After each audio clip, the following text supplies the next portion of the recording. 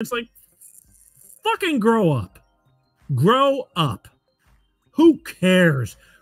I care about how he runs this country.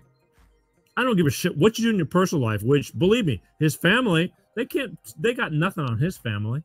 His kids grew up and they're squeaky clean. They're just doing business. Unlike Brandon,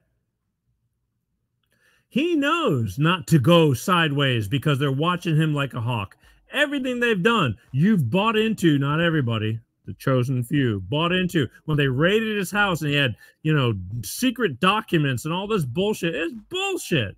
It's bullshit, and you are just sucking it up. Shell, where are you?